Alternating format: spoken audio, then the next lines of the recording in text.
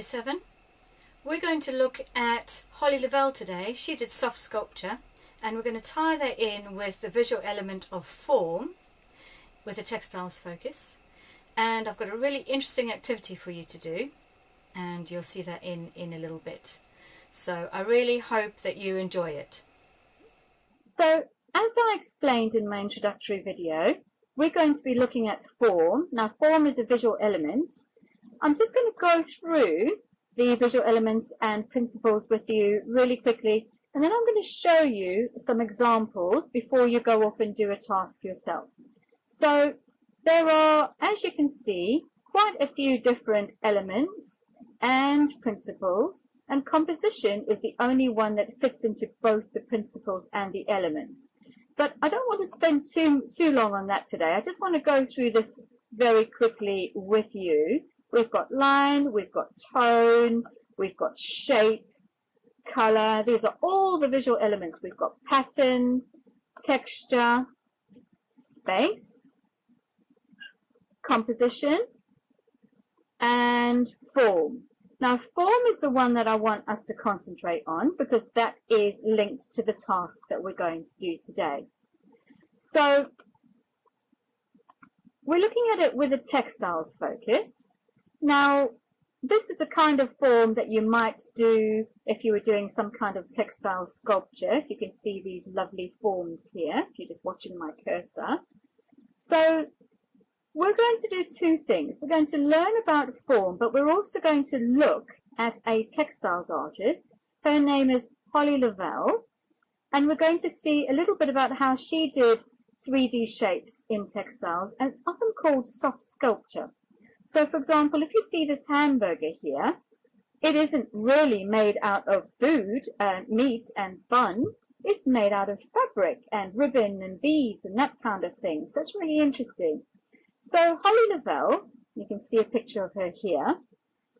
She loves making soft sculptures, and often she looks at her daily surroundings for inspiration. For example, it could be a ketchup bottle or washing up liquid, and then she makes them into 3D forms. And as I said, we're looking at form. She makes 3D forms, so we're tying in the visual element of form with some textiles, with a textiles artist. She's made all sorts of fun things. You can see some Marmite here. She's made, she got onto a cover of a magazine here for her work. She's Heinz baked beans, and they're all 3D, which is really fun. Here you can see a whole lot more. She's got some Skittles, a picnic bar, HP sauce, golden syrup, Monster Munches. I love Monster Munches.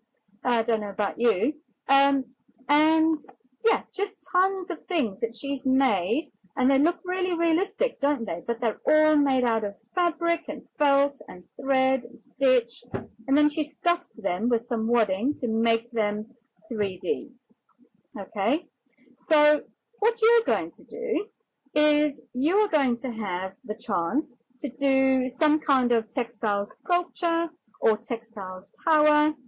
Now, this could be a pile of textile items, and you can include clothes and shoes or rolled up towels and blankets, hats, football, things like that. I've made some examples here for you. So, for example, here we've got a textiles tower using bigger and bulkier items at the bottom, like these cushions, and smaller ones on top. So we've got lots of shoes in a nice big pile. On this item, and this example, we've got, it is very precarious. They're really using some balance here. So they've got lots of textiles items and then some shoes and then a hat right at the top.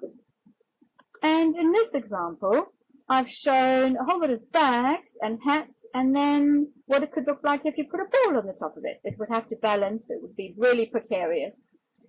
Now, my current Year 7 students did some great examples. This one, the student tried to make a person using various textiles items. So you can see she's got some, which look like, I think, winter gloves here. And then she's got a jacket and a hat. And she's made it look really realistic as if it's a person. So great response. This one, I love this. They've recreated a yacht with the sea and the sky in the background. Can you see the yacht? Yacht's here. So they've used a bag. Can you see that? A drawstring bag. And they've rolled up various bits and pillows. And this is supposed to be the sea and waves. And there's the yacht.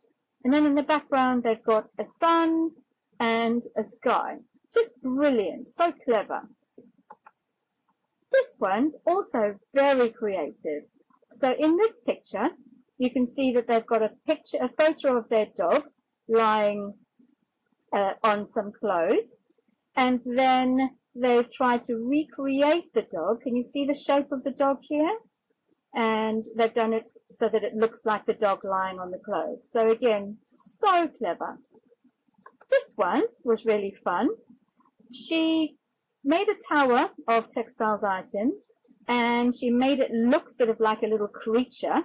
I don't know if you can see that. And then she's used her brother to stand behind it with his arms to make it look like it's a real little creature. Brilliant, so clever. For this one, we've got another person where they've got some shoes and some clothes. They've just stuffed the clothes with some other textiles, and they've given a little face, and they've tried to make it look like a person. Brilliant. And then our second to last example, they've recreated a bunch of flowers using rolled up ties and scarves, and they've tied a t-shirt together here to make it look like it's a bunch of flowers, like a bouquet of flowers. So clever. Really, really clever. Now, if you wanted to, you could spend more time on this task later. If you have materials at home, needles and threads and that kind of thing, then you could make a little creature or some kind of form, could be any form, and you could stuff it with some stuffing or with bits of fabric. You could sew it together and make something like this. Amazing. Okay, so we just go back to this slide here. Now what I want you to do is I want you to go away and make yourself either a tower of textile items or make some kind of little person or something like that. That's what you're going to spend your time doing. And then there's a little video at the end of this to say goodbye, and that I'm really looking forward to seeing you in September. Okay, so I would say maybe spend about 10-15 minutes on this if you can, and you could take a photo of it, and then you could bring it in September, and you could show me. I'd love to see it. Okay, all right, lovely. Have fun. Thank you. Goodbye. So I really hope you enjoyed that task, Year 7, and I can't wait to meet you in person in September.